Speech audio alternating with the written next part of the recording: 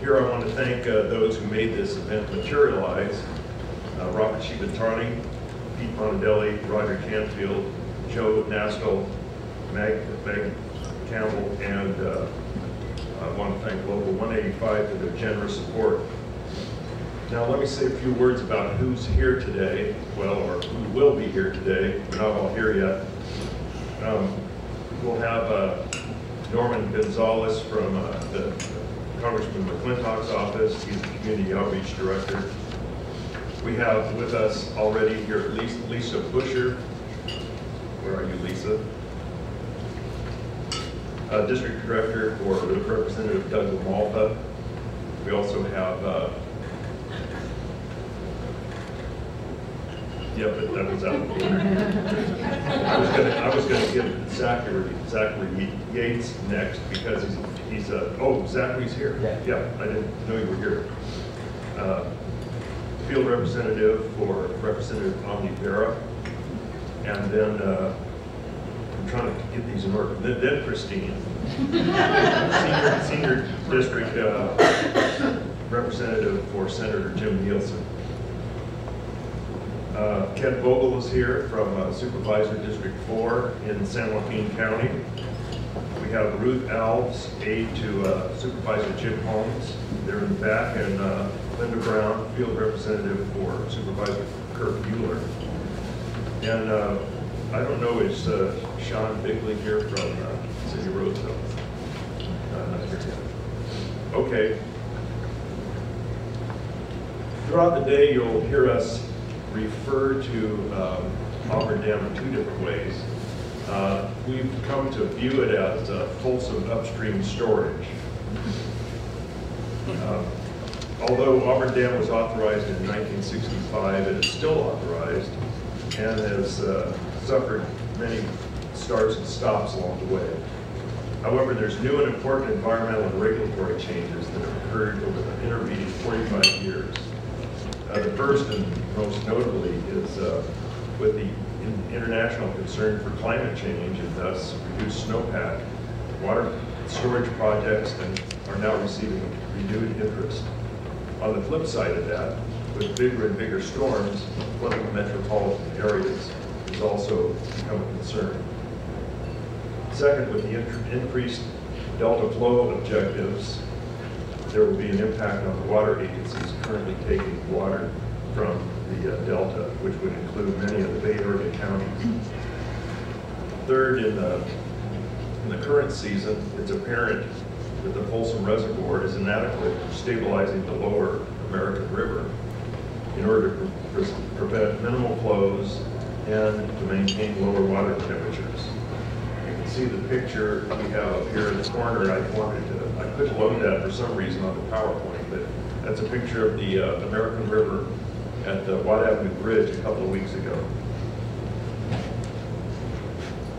Folsom by itself is entirely inadequate without additional upstream storage. Another very much ignored benefit would be year-round recreation for both Auburn and Folsom reservoirs. So no more pulling your boats out of Folsom in the late season. A long time ago in another life, I got a degree in environmental studies. So now I'm excited about the new environmental benefits that this project will be presented today with this project. Many of the benefits are a result of the proximity of Folsom Reservoir to the Delta and the stabilization of Folsom Reservoir's capacity. So related benefits include stable flows and temperatures to the lower American River, as I said, pulse flows for delta regulation, added supply for meeting the goals of the EDCP, and like I said, the year-round recreation for both Auburn and Folsom reservoirs.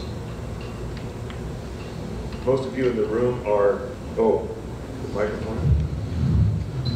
Most of you in the room are water professionals, and I sort of got into this recently as I guess you could say as a hobby.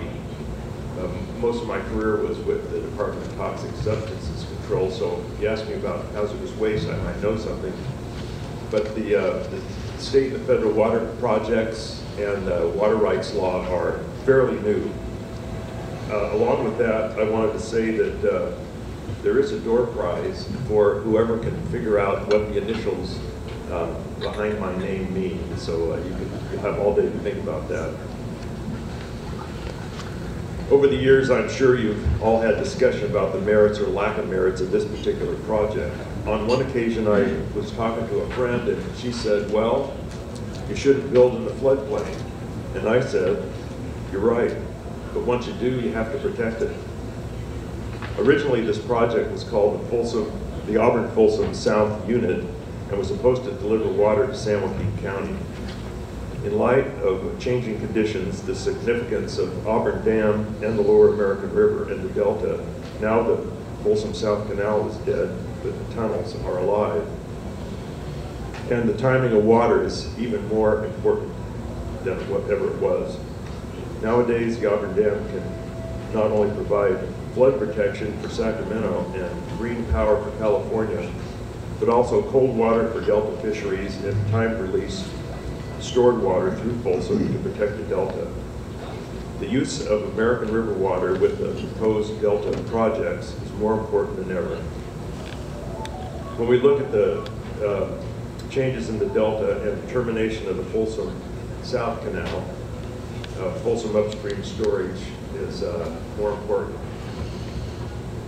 Try to, with me, picture the Folsom Reservoir and then sort of looking upstream, because that's what we tended to do more recently. Furthermore, in the intervening years, dam construction has enjoyed many innovations with regard to safety and cost savings. One example is the roller compacted concrete. We'll have one of our speakers for this afternoon is from the Division of Safety of Dams, and he'll go through some of that.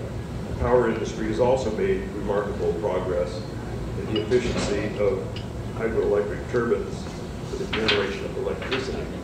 Originally, Auburn Dam was supposed to produce 200 megawatts of power, but with the new design, it's estimated to be able to produce 800 megawatts of clean power.